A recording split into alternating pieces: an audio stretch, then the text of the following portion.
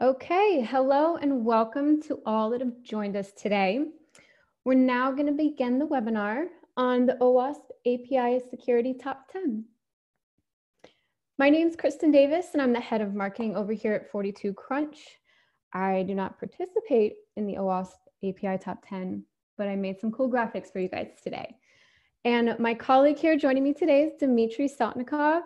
Vice President of Cloud Platform here at 42 Crunch, and he is also a contributor to the OWASP API Top 10. Just a few things before we start. Everyone's going to be muted for the duration of this presentation to avoid disruption. And this webinar is going to be recorded, so don't worry if you have to leave early or anything. You guys will get a follow-up email with the link to the webinar as well as the OWASP cheat sheet. Questions are encouraged. You can ask at any time during the webinar, but we will take all the questions and answer those at the end. But feel free to shoot us questions as we're going through the slides. And we'll do a follow-up blog with all the questions and answers so that you have them in one place, and we'll send that out in the follow-up email as well. Last but not least, you guys, when you exit the webinar, a survey is going to pop up. It is super quick, it's multiple choice, and I would really appreciate the feedback. Our whole team would. If not for yourself, do it for marketing, do it for little Kristen D over here. It would make my day. And now for the featured presentation, I'm going to pass this over to Dmitry. All right, looks like I'm unmuted now. Hello, everyone.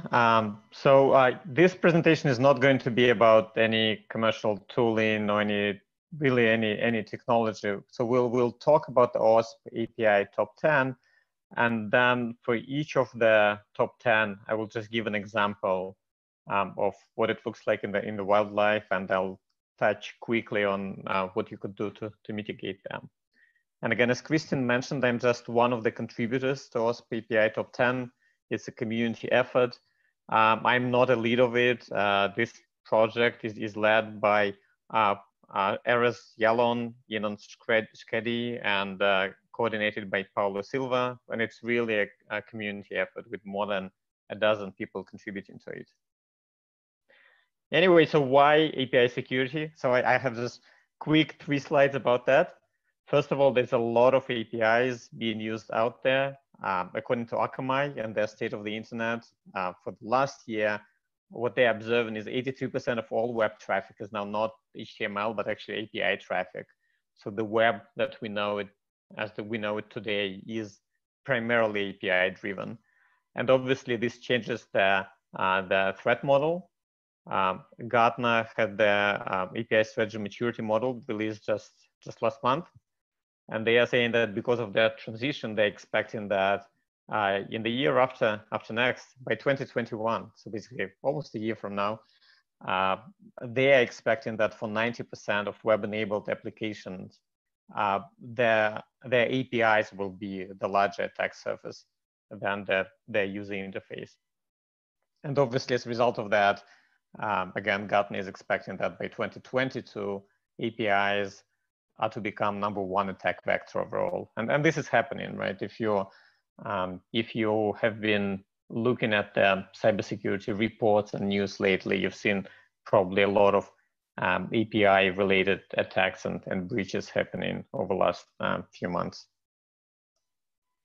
So that's the reason why API security is important. Now, why OWASP? And you're probably all familiar with OWASP. OWASP top 10 for web security has been out there for a long time, I believe since 2003. So why now are we releasing OWASP top 10 for API security specifically? And so the reason for that is that we believe that the attack scenarios and the threat model for API security is different than the one that we had in traditional web applications. So traditionally in the web applications, this was the overall architecture, right? So you had your server, your application server, and obviously some database that it was working with. And it would have some functionality and it would work with some data. And then when a user wanted to see and use the application, basically your browser would send a GET request, and then the backend server would do whatever processing is required and just send back HTML to be rendered by the client. This is not the way that applications are designed and architected today. So today, we are in the world of mobile applications, of single page rich web applications, of devices, and so on and so forth. And in all of those scenarios, typically, a lot of the processing and a lot of the logic is actually at the client. And so the client would typically work with the backend by sending some API requests, getting back some raw data, and then doing the processing here at the client side. And so this fundamentally changes the security model, because now this client has access to lots of raw data, and is often maintaining the state, right? So REST is fundamentally stateless, and your backend is sort of relying on the client to tell it what information is needed, and so on. And so in that case, if attackers start using the APIs directly, they can get a lot more data, or they can change a lot more data as well than in the traditional model. And obviously, this is all aggravated by just the sheer amount of APIs, like we were mentioned in the previous few slides, right? With the decomposition of applications into microservices architectures, into cloud-based architectures, and into distributed model. Obviously, you're just getting a lot of calls that used to be internal calls in monolith applications between components, and now API calls. So again, your attack surface grew tremendously. So that's why the top 10 is different, why we believe that the world needs another top 10 specifically for API security. And so in this session, we'll go through those top 10.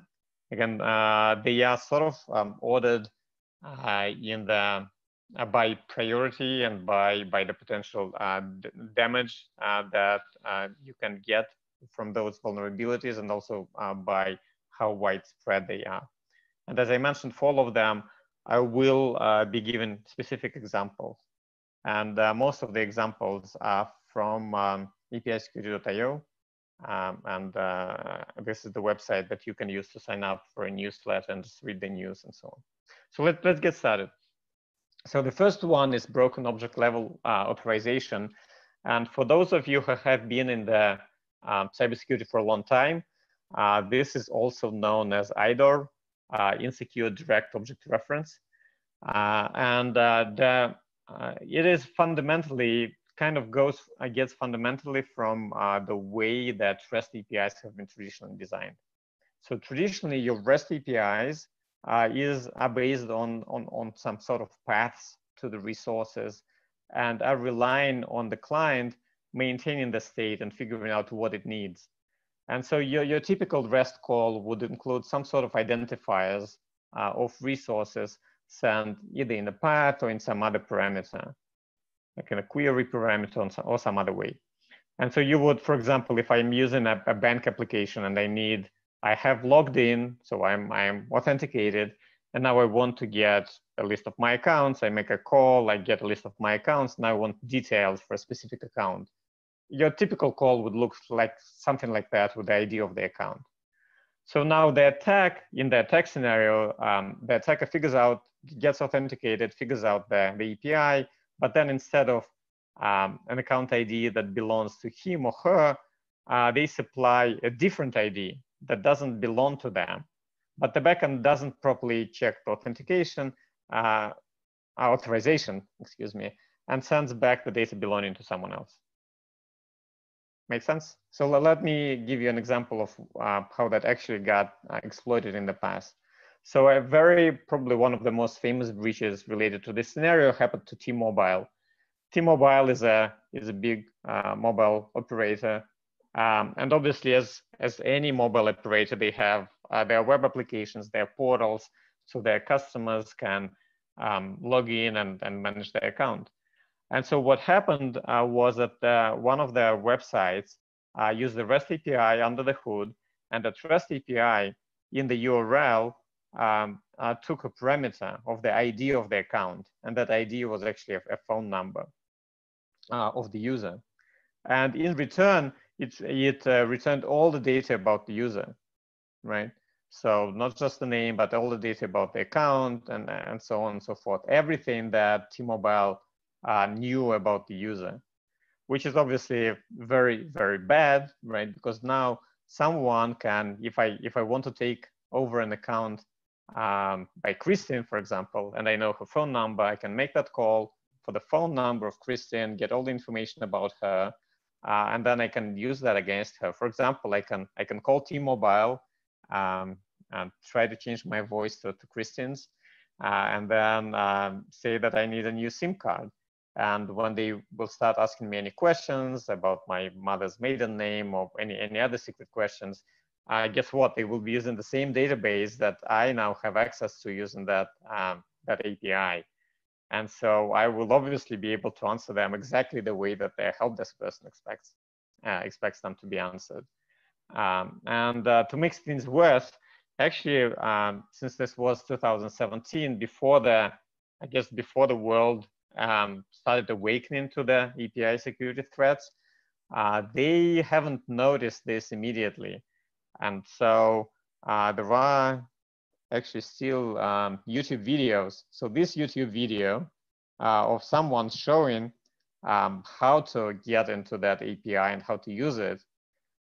This was published on YouTube. It's still available on YouTube. It was published in early August 2017. And it wasn't until October 2017 that T-Mobile actually noticed the breach and the vulnerability and fixed it. So for 2 months, it was, at least for 2 months, the vulnerability not only was in the wild, but actually people could use an online tutorial, a YouTube tutorial to exploit it. That's how bad it went.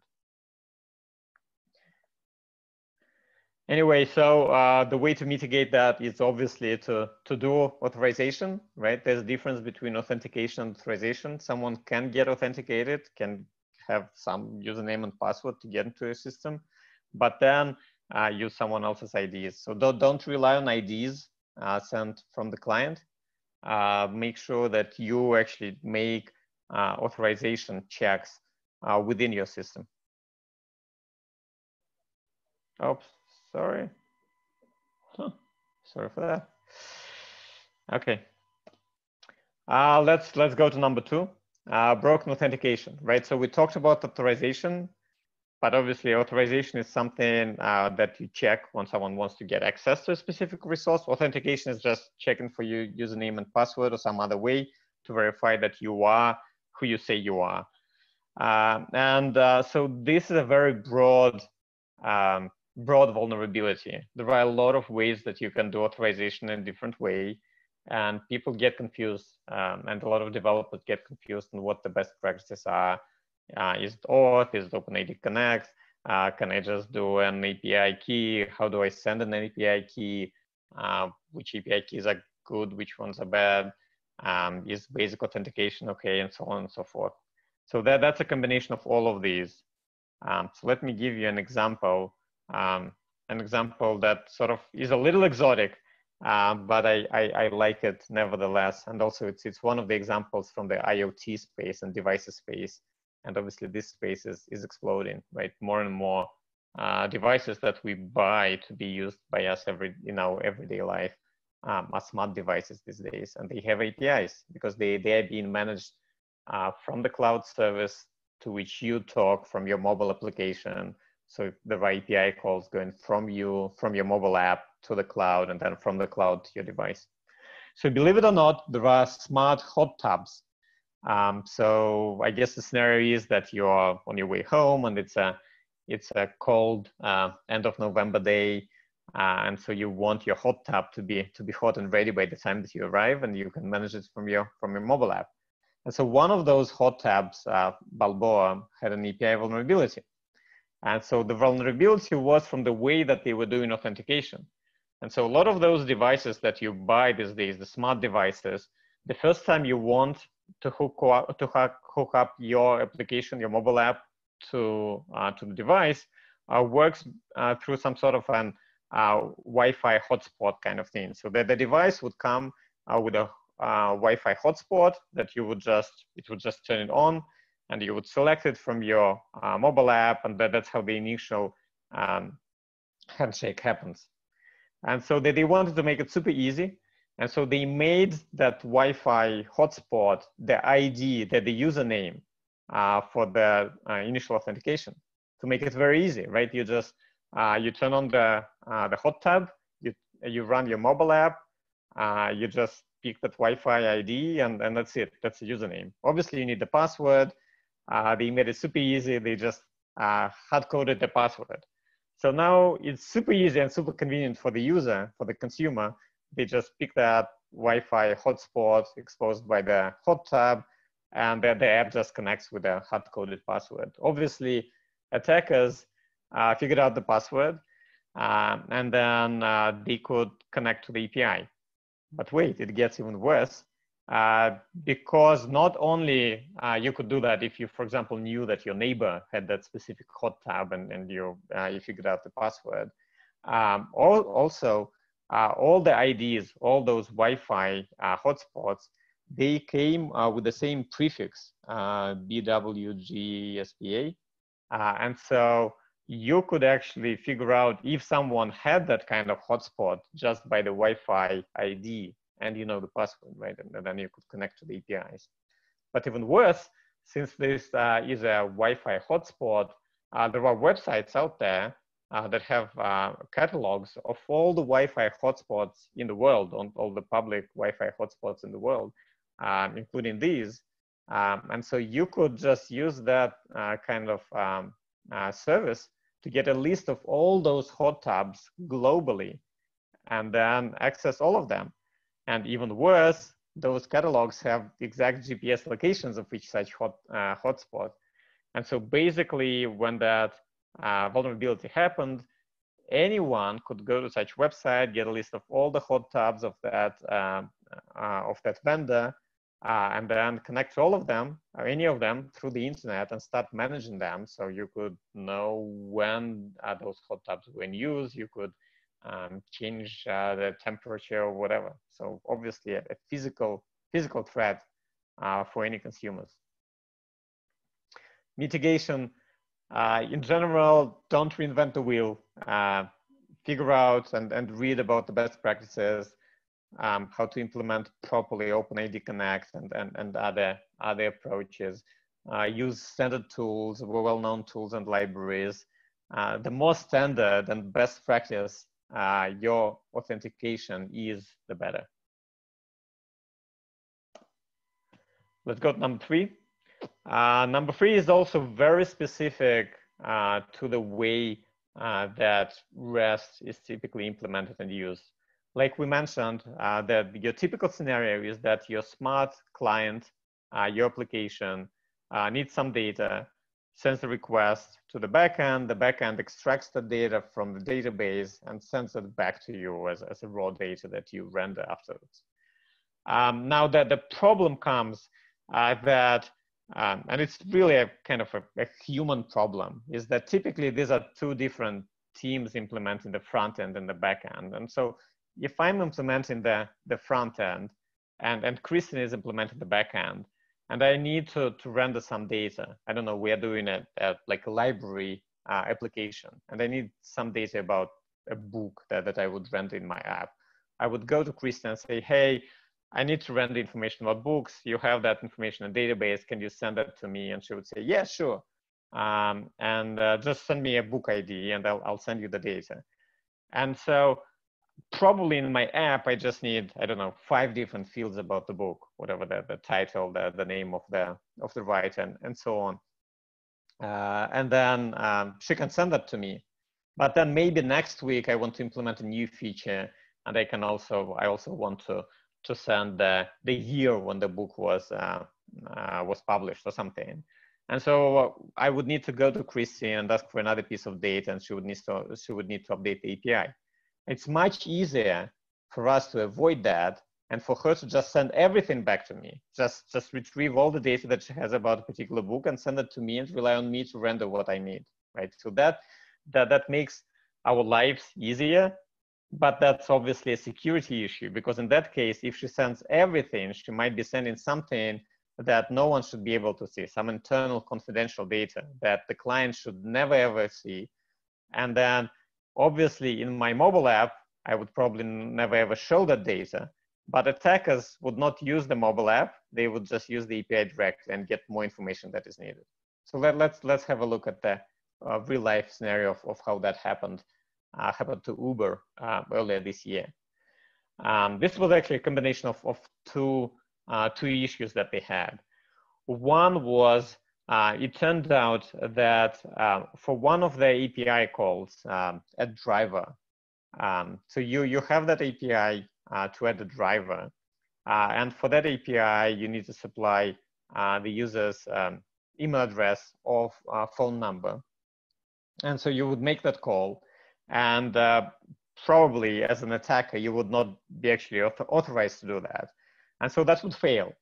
So that's okay.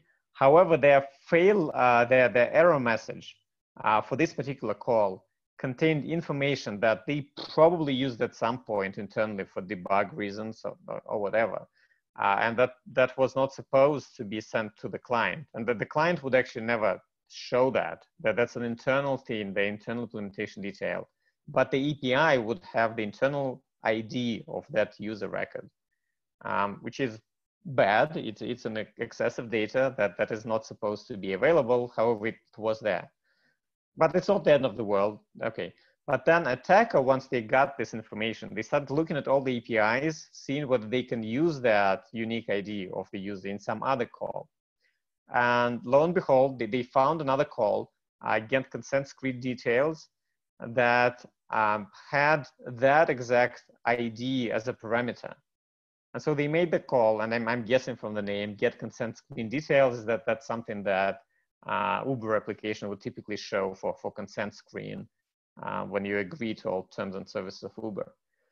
And now when you would make this call with this ID, they would send you back some data for the details. And the problem is that they sent you a lot more data than any consent screen in any Uber application would ever need. They basically sent everything for that user, including not just financial details and everything about the user, but also the mobile application token for that user, which is horrible because now you can actually use that to authenticate as the user.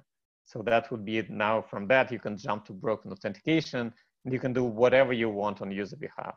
So that's how that excessive data vulnerability led to a full authentication vulnerability. Mitigation, again, don't do that. Define strictly what information your backend needs to send to your front end. Treat your APIs as your user interface. Don't do filtering on the client. Don't do data filtering. Do it on the backend and send only the information that's required. And obviously, as an additional benefit of that, you can review with your compliance people all the data that you are sending, because all your schemas are defined, and you can make sure that you're also GDPR compliant and so on, and you don't send any sensitive or personal information and so on. Let's go to number 4. So number 4 is your typical denial of service scenarios or distributed denial of service scenarios. So that's vulnerability when you don't have a proper rate limiting, or you're not checking for the data sizes that get sent. And so as a result, attackers can just overwhelm your server. They can bring them down, they can make them non-responsive and so on. So one of the recent examples that we had just last month was an Kubernetes API server denial of service scenario. Kubernetes kubectl command or the API in the API server allows you to change Kubernetes configuration, make other Kubernetes calls. And so one of the ways to do that is to send a config map to Kubernetes. And so this config map actually allowed you to use as part of YAML, and that's part of YAML specification. It allows you to define elements as other elements. So for example, in this scenario, you could say, okay, there's an element called I, and it is defined as 10 elements called age. And so when the Kubernetes API server got that, it started expanding that. So it started saying, okay, instead of I, I'll now use 10 ages. So what's an element age? And then it looked up here and it looked, oh, age is actually 10 Gs. So it would go and substitute each age with 10 Gs, and now we have 100 elements. And you can see where this is going, right? It just keeps expanding. And now it got 100 Fs and 1000 Es and so on. And that's how obviously attacker can put as many of them as attacker wanted. And at the end of the day, the API server of Kubernetes just became super slow, just expanding this config map. Right, so basically to avoid that, again, set rate limits so no one can invoke your APIs too often. Make sure that you limit the payload sizes, make sure that you check on the compression ratios if you're accepting zips, if you accept XML or YAML or other config languages that allow expansions, make sure maybe you just don't allow expansions anymore. That's the fix that Kubernetes team has implemented. And so on. So don't allow for such recursions. And then obviously in your backend, whatever you use in Docker or what have you, make sure you set proper limits on the CPU and memory usage and so on. Number 5.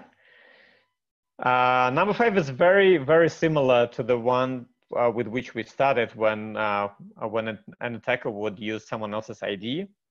In this particular case, this one is different. It is a function level authorization. So it's also authorization specific, but in this case, user changes something, some parameter or part of the path.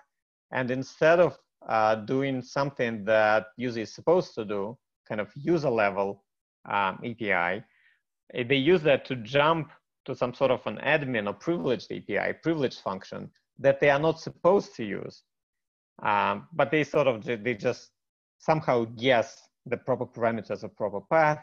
And once they get the information, they can make that call. And the backend just trusts that since the client makes that call, maybe the client knows better and maybe they're allowed to do that. So the backend doesn't check authorization properly and just give them access because they trust them.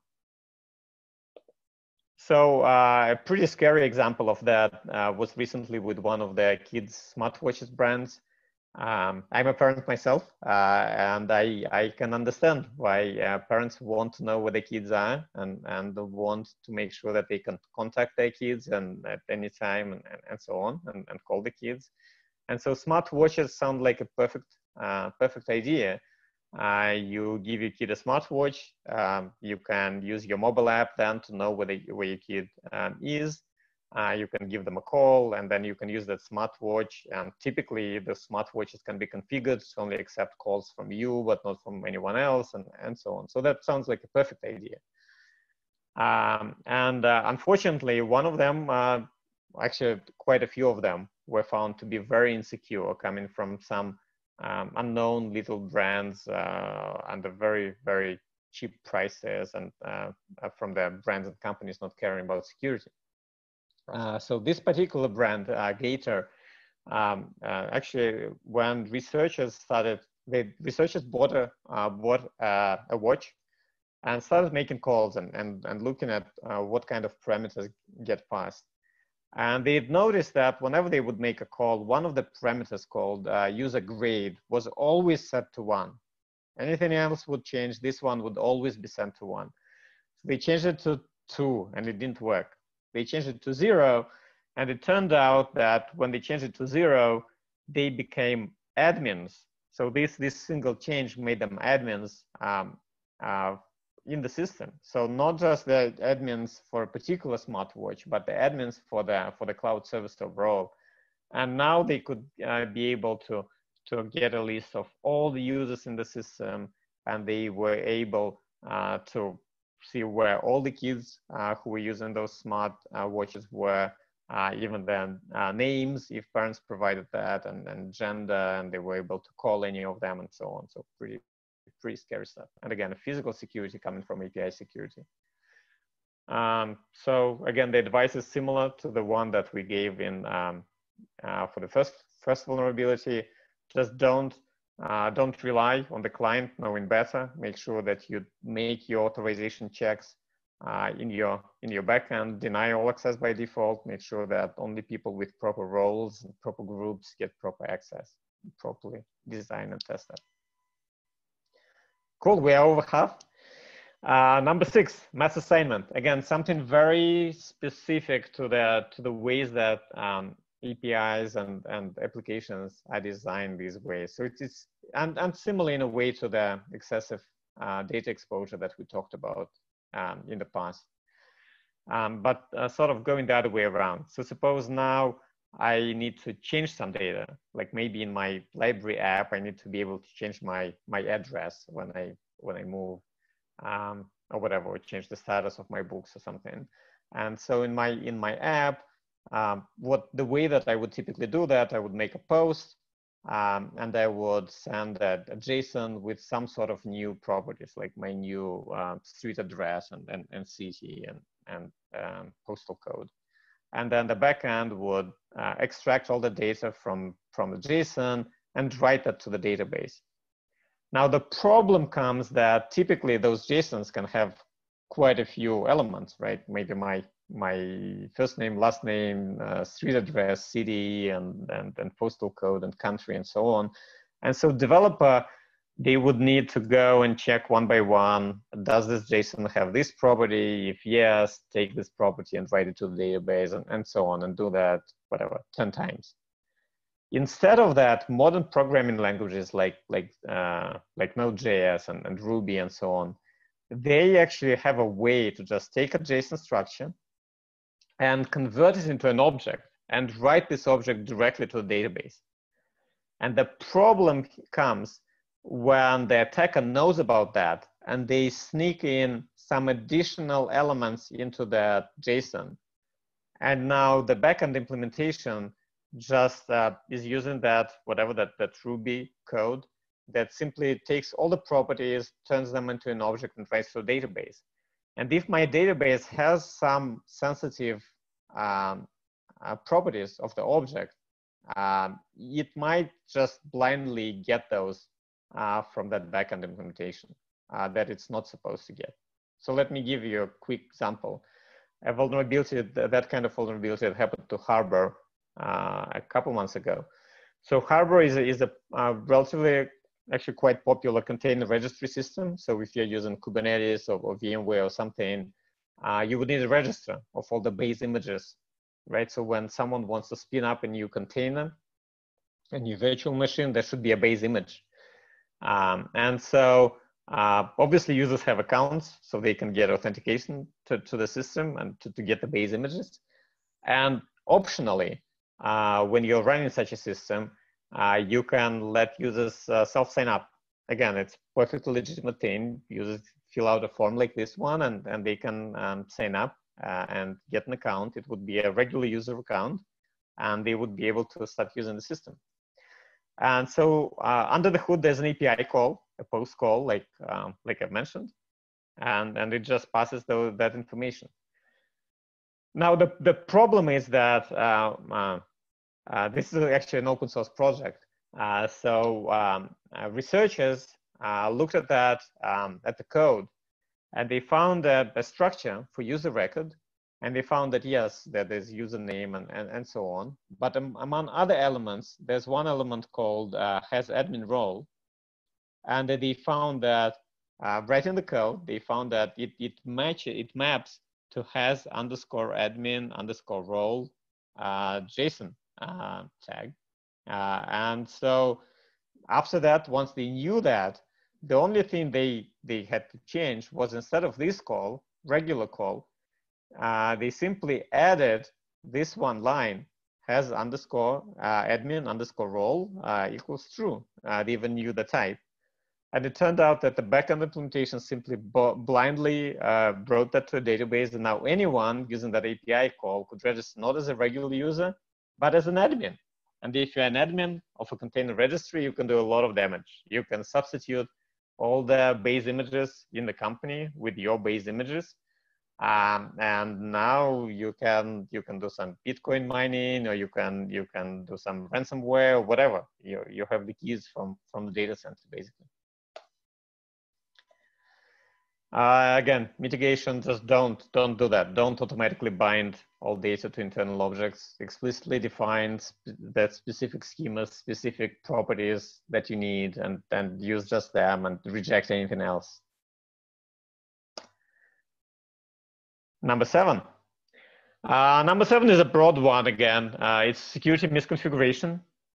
So these are your typical scenario of your implementation not enforcing HTTPS, for example, not enforcing encrypted communications and accepting non-encrypted, or not properly implemented CORS, or not properly enforcing security HTTP headers, maybe allowing traversal of your folders and files on the server using images that are not hardened, doing verbose errors, like we've seen in the scenario of Uber, or maybe if your application crashes, sending back exception traces and so on. So all of those things can lead to a vulnerability. The most well-known scenario probably and breach is Equifax. So Equifax started from a breach, from a call with a content type HTTP header. And the problem was that the Apache Struts library used by Equifax had a vulnerability, and Equifax didn't have a proper patch process in place. And so this was a known vulnerability at that point, but they didn't patch it quickly. And so hackers figured out that Apache Struts was used. They sent an injection in that header, and that injection was then processed by Apache Struts and got executed. And that's how the attackers got in initially, and obviously then expanded after that. Mitigation, obviously, all your regular processes of hardening your servers and monitoring them and patching that and updating them and making sure that your administrative rights are restricted and so on and so forth. Number 8. Number 8 is, again, we've just talked about the injection that happened at Equifax. Number 8 is about injections. And again, SQL injections are very well known, but they don't have to be SQL injections. There are NoSQL injections out there. There are LDAP injections. There are injections related to PowerShell or some other system command scenario and so on. So basically, in a nutshell, in this scenario, your attackers send you an API call, and the API call, instead of simply having some expected value, some sort of property, it also has some code and maybe separated from the initial property. And then your backend at some point has some sort of an interpreter, like a SQL database query or command line and so on. And your backend just blindly takes that import and appends it to that call to the local interpreter. And then the interpreter executes your expected command, but also executed whatever is sent in the parameter, and then the breach happens. A lot of those happen. It's a fairly known and widespread issue. And so Samsung SmartThings Hub is one relatively recent example. That's from 2018. And so that's an IoT hub for your home, for your smart home. And obviously you can register devices there when you have a hub like that. So for example, you can add a camera at home, and you want to add this camera to your SmartThings hub. To do that, you can make an API call, and you would register that camera, and you would provide your username and password credentials for that camera. And then data is sent, saved in a database. And so this API call accepts JSON. And the problem is that this JSON allowed to supply any parameter as the username and passwords, and it wouldn't do proper synthesization and proper checks for the characters. And so attacker could just create a JSON, and in that JSON just add a semicolon and add any and then any token in there, any code. And then obviously attacker probably doesn't have credentials for your cameras at home. However, they can supply anything, right? Because the scene doesn't verify. And then they would register camera and they would call delete to delete this camera. And so the problem is that when this delete happens, it would append to the SQL query your credentials. And those credentials would have your SQL command. And this is the point when your SQL command can get executed. So basically attackers now can get access to full access to the database, and they can figure out what other devices you have, what are the credentials for those devices, or they can start deleting devices or managing them, and so on. Mitigation is fairly well known. It's a well-known issue. Injections have been around for some time. So just again, don't trust your API consumers. Define strictly what you are expecting and only accept what you're expecting. Enforce all the characters, enforce all the patterns, enforce all the limits, sanitize and filter everything. And also do that not just on the incoming calls, but also on your responses, right? So you can prevent your data leaks. Number 9, we have 2 left. Number 9 is improper asset management. And so suppose you've created a very, very good protection for your production system. It has all the proper authentication, authorization, everything. The images have been properly hardened. Everything is perfect. Attackers cannot get through. Now, chances are that you are very agile and that your teams have many APIs. For example, they have some dev environments, some test environments, some staging environments, and they also iterate quickly. So they might have whatever, your v3.3.5 is the current version of the API, but they have some old versions as well, because maybe the previous version of your mobile app needs the previous version of your API, and you don't want to cut off your users of your previous versions of the mobile apps. So you end up having multiple environments, not just your production, multiple versions, multiple Kubernetes containers running multiple versions of your API. Some might be in your staging or testing, some might be your legacy versions. And chances are that a lot of them have access to that same production database, right? For example, your legacy versions would probably have that. And maybe your staging environment has that, and so on. And so if any of these don't have security set on par with your production system, attackers might just avoid attacking your production system and attack some of them and get access just fine. This is exactly what happened to Just Dial this year. Those of you from India know what it is. It's a very popular local search service in India. It has more than 100 million users. So it's huge. And the problem is that this system had an API, and that API got changed at some point. So they had an old, unused, and unprotected, completely unprotected API. So if you knew the URL of the old API, and this API was no longer in use by them, so their current website and their mobile app was not using that API. But the API was sort of some early version of the API that they did when they were just working on V1 of the product. And they left it out there, left up and running, and it was accessed in the same live database. So anyone could just use that old API as long as they knew the URL and get access and be able to get any data on 100 million plus users.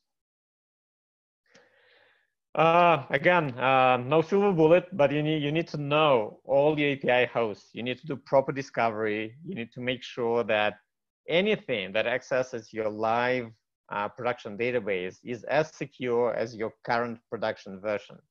So if there's a if there's a security change that you implement in the current API, make sure you implement them, those changes in all the early APIs. And then if your stage environment or your test environment needs access to production data, then it needs to be treated as production API. Or you should be able to see if you can avoid that altogether. And finally, we got to number 10. Number 10, event logs, events, login and monitoring. So machine learning and blockchain are great, but your events are even more important than that. If bad things happen, you need to know that bad things are happening. And you need to be able, from your logs, from your monitoring system, you need to be notified that something bad is happening. And from your logs, you need to be able to figure out what exactly happened. One scenario of how things could get wrong happened in Japan earlier this year. 7-Eleven is extremely popular in Japan, set of groceries, set of stores across the country. And so at some point they decided to add a payment application to their service for their customers. And so this payment application, consumers could use it to pay for the goods, and it had the ability to have username and password, and it obviously had a way to reset your password. For some reason, they have designed it in a way that you could not just change your password, but you could also say that your email address changed and supply a new email address. And for that, you had to supply some personal detail to sort of prove that you are who you were, saying that you were. And so for that, they would ask, if I remember right, they would ask for like your name and your date of birth and maybe your address, phone number or something. And so there were API calls to do that, because the mobile app was using API calls. And so what attackers did was they just went directly against those API calls. They found database of information about various Japanese citizens, including those personal details, and then they would just script and start doing API calls one by one. And then when they were lucky, they could get in and take over an account by supplying their own email address. And so this, unfortunately, there was no proper monitoring and login in place. And so when this started happening, 7-Eleven in Japan, they didn't notice that. Obviously, people started complaining to their regular help desk, but the help desk people had no idea about that vulnerability. And so this was, I think it took 3 days before the company figured out that the API was breached. And by that time, more than $500,000 was stolen from more than 900 customers. Again, mitigation, log all failed attempts, all denied access, make sure that you're using proper systems to work with the logs, you have proper monitoring in place, proper thresholds, and you get notified when bad things happen. So these are the top 10. I would encourage you to join the project. The project you can find, so I understand that obviously the links in the webinar are not clickable. But you can find them even on apisecurity.io. We have a section for OWASP top 10, and it has information. It has the links. It has the links to the HubSpot project, to the GitHub project. It has links to the homepage of the project and mailing list and so on. Or you can just obviously Google for it as well. With that being said, I think we have about 10 minutes for Q&A. So I'm happy to answer any questions. I think we have. All right, we have a bunch of questions, so I'll go in order as they were received. And what we don't get to, we will put in a blog and make sure that you guys get the link to that. So you'll have all the questions and answers in one place. The first one for you, Dimitri, is just as with OWASP top 10, it seems the API top 10 is not an exhaustive list. If if I was a developer, if I as a developer use this as a checklist, I could find myself vulnerable. Is there an initiative to educate API developers on fundamental principles behind the top 10? Excellent question. Yes, I agree. So the top 10 sort of brings attention to the most frequent vulnerabilities, but it's not a specific checklist that you can go through and say yes, I fixed that. We do plan to work on checklists within OWASP API top 10, and then there are other resources as well. I think the API vulnerability at apsecurity.io is something that you can use to get started. That there are some checklists out there. So there are a few initiatives like that. Some will come from OWASP, some will come from other initiatives. There's nothing that I can recommend right now as a sort of single resource that would solve everything. You have to get educated, and you have to look what's out there. And then obviously there are tools as well that can help you doing different security audits and so on. All right, next question. What is the best source to know what is the state-of-art authentication protocol and how to keep up with the new ones?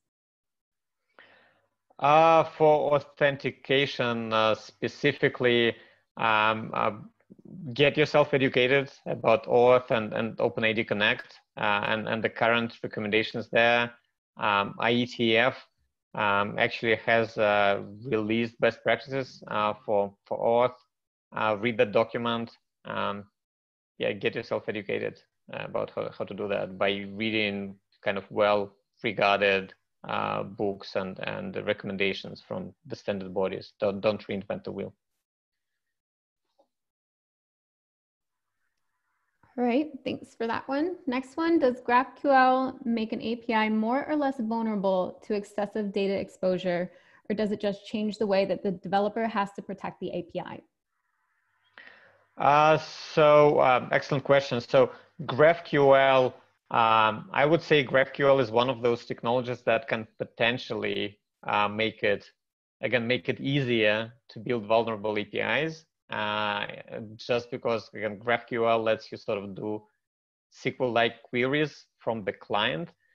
And so again, if your backend just blindly trusts those queries and sends back whatever is requested, then yes, you are vulnerable to excessive data exposure. So again, just like we mentioned for REST, same thing for GraphQL, make sure that you control what you accept. That you give people only what they're supposed to be receiving. Treat your API as your user interface. Okay, we have one that has been asked multiple times, so I'm going to skip down to this one. Is there an automated tool which can scan our APIs and find out any possible vulnerabilities? Yes, there are tools out there. So the company actually, so a company for which Christian and I work, 42Crunch, has some of the tools like that. I think we have a webinar that would on December 12th that would be kind of more product specific. So you are obviously welcome to join that. Also, so 42Crunch has tools for both static analysis of APIs and also for live testing and scanning of API endpoints. So check this out, and there are probably other tools on the market as well, of which I'm less aware. So I welcome you to check them out and to join the other webinar. Somebody else asked, which OWASP version are you referring to? Okay, so yeah, so OWASP API Security Top 10 is this year we're releasing the first one. It's in release candidates right now, and that's what I was using for those slides. There's going to be a finally released version by the end of the year, and then obviously in subsequent years we will be updating the list as the threats change and as the world changes. So I was referring specifically to release candidate version of OWASP API Security Top 10 2019. All right, we have time for a couple more. Let me see here. How can I contribute to the OWASP API Security project? Oh, yes, so please do. There's a GitHub project and there's a distribution list, mailing list. So again, as I mentioned, you can just Google for them, or you can go and find them from API Security Encyclopedia in the links. So yes, please contribute and take part in the discussion. It is a community effort, like I mentioned.